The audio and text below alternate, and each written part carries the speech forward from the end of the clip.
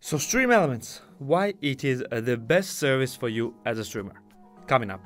So hello there, my name is Nyxson and I'm full-time online entrepreneur and I stream on Twitch every Tuesday, Thursday and Saturday. My handle will be right here. You can check it out if you wish and come by and say hi. So StreamElements, why it is one of the best services ever that you could use for your stream and why you should immediately start using it, no matter you like it or not like it. You just immediately start using it and check it out. We're gonna talk about this in this video. So what StreamElements is? StreamElements is a huge service for your stream that allows you to have different alerts for your stream, different widgets for your stream. It allows you to have a different additional functions to your stream, including chatbots, including donations, etc, etc. The list goes on. We would talk about all the features in depth. It would take probably an hour or so. So we're gonna talk about this in the other videos. So today I'm gonna give you an overview what actually StreamElements is and why you should consider using it, and what is the best way to show you actually what StreamElements is than showing you it on an actual computer. So without further ado, let's jump into my computer and see what it is.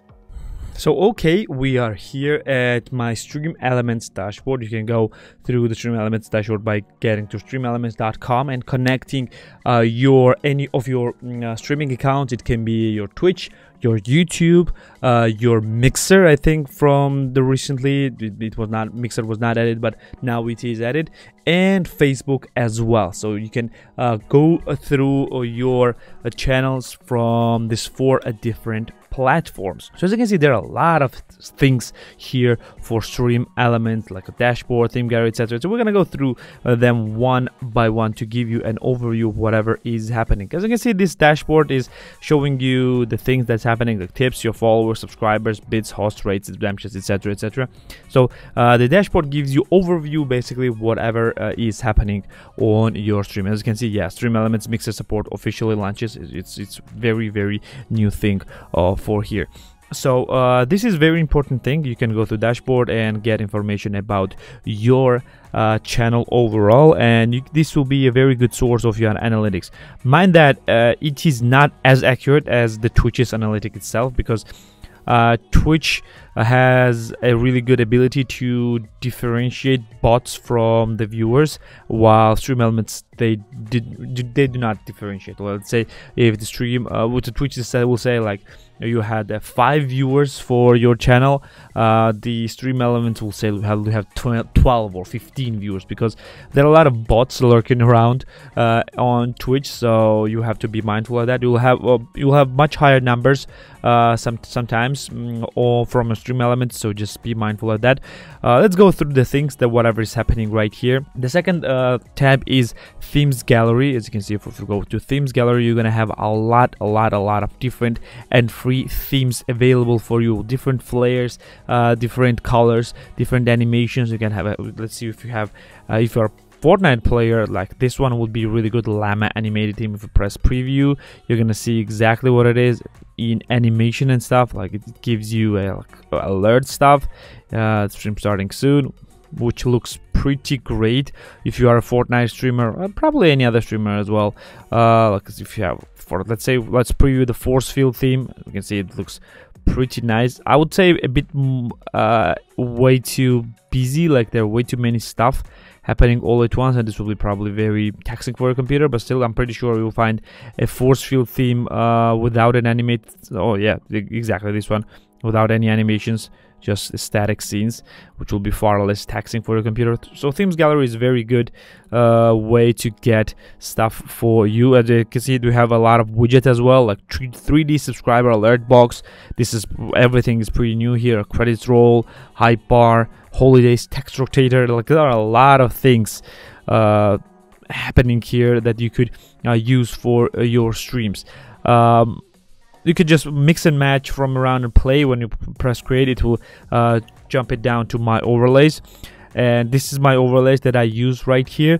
And what differentiates StreamElements from anything else is that every single overlay that you use on your stream is saved on a StreamElements website, meaning that if I have let's say let me give you an example, an intermission. Let me open overlay, like press launch overlay. If I press it, it will launch overlay in the separate window. And as you can see, like my intermission, this is my intermission, exactly whatever is happening on my stream right in the browser window. What I do is I will just take my browser source and put it in my stream, and that's it. Like, if I put my browser source in my stream, I will have it right then and there available for me, like without a problem, and I will not need to put any separate things like text of my Instagram or text of my YouTube channel like separately. I don't need to do anything of that. Everything will be at once, and all I need to do is add my camera, and that's it, which is extremely handy to use. Next is chat stats. If you press here, it will take you to the chat stats. For some reason, it's not working for me, but it's okay. It might work for you. You'll have an activity feed showing you exactly whatever has been happening to your streams, like your followers, etc., your tips, your subs, etc., etc. Then you will have a media request, which allows your users, your viewers, to request different songs and different media from your stream, from your stream chat. This is a profile page that shows you and allows you to customize your profile's page, basically. This is social media. You can add a different social media like Twitter, Facebook. The majority of this stuff is not available.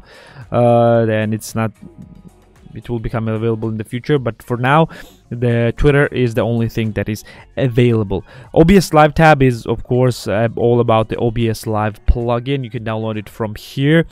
I talked about OBS Live in the previous video, so you can check it out as well if you're interested in what OBS Live actually is. And by the way, the majority of things you can do here, you can do from your inside of your OBS, from your OBS Live. Let's say if you want to edit your overlays, you can do it from OBS, right from OBS Studio through OBS Live. You can see your activity feed there. You can use the media request and everything. Like majority of the things that you need to control right away, you could do it from your OBS Live. As you can see, it allows you to customize the stuff on however you want.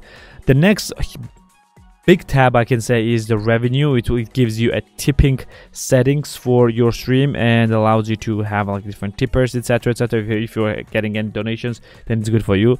I'm not getting any donations, so yeah, it's nothing for me.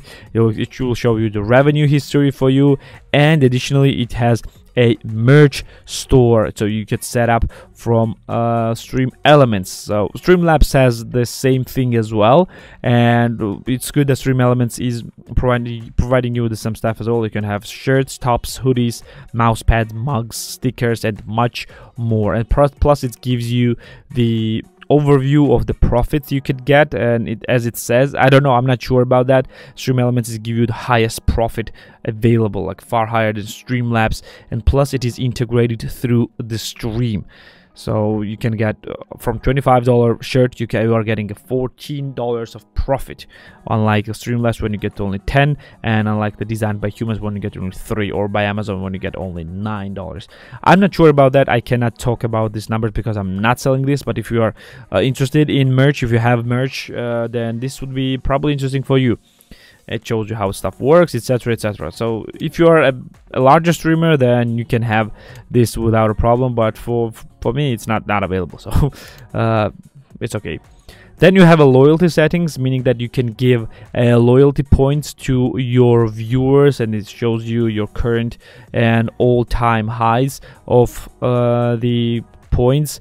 Basically, it gives you like available to have a stream store, meaning that you can sell items or different redemptions or whatever, virtual items or whatever you want through the loyalty points as well. You can set up contests from here with the loyalty points, and you can set up giveaways from right here as well, which is a really powerful thing, and allows your viewers to have more fun and like be incentivized to come to your stream more often if you have a good loyalty point system. I have loyalty point system, but unfortunately I don't have any ability to spend those loyalty points, so I'm gonna have to think about this more.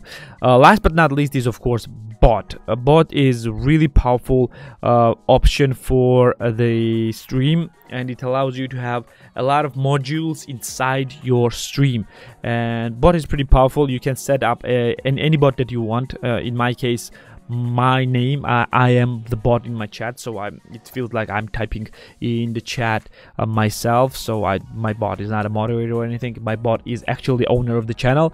And you can have a chat alerts inside. You can set up from right here. You can have a roulette. It's a game that you can play. Bingo, raffle. You can start building an emote pyramid if you want. You can start duel with other players or other viewers. You can go with an 8-ball. You can go with a slot machine. You can have a Twitter, stream tweets in real time to your Twitch chat if you want. You can have an emote combos, and you can have a live announcement. So basically, when you go live, the chat will tell the bot will tell the chat that you are live. I don't know why it's useful.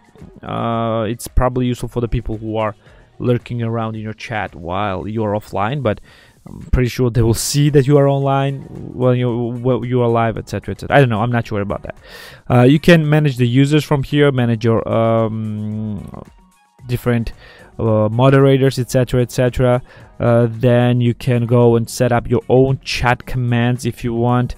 It can be a default commands. You can see there are a lot of default commands right here. You can have set up costs for the commands as well. You can have custom commands if you want. You can set up a spam filters, basically giving you ability to be a moderator for your chat. I'm not using this a lot because I don't have a lot of viewers.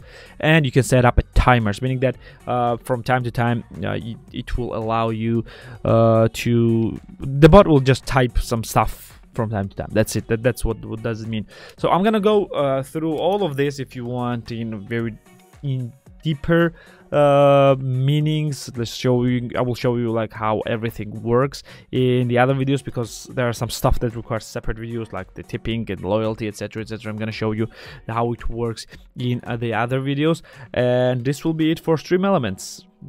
I don't know, you can check it out if you wish. Switching back to Nyxson.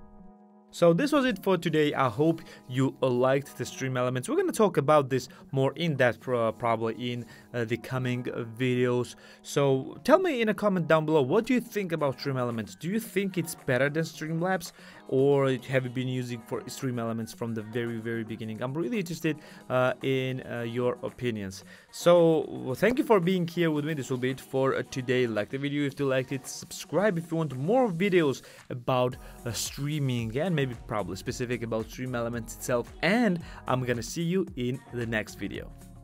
See ya.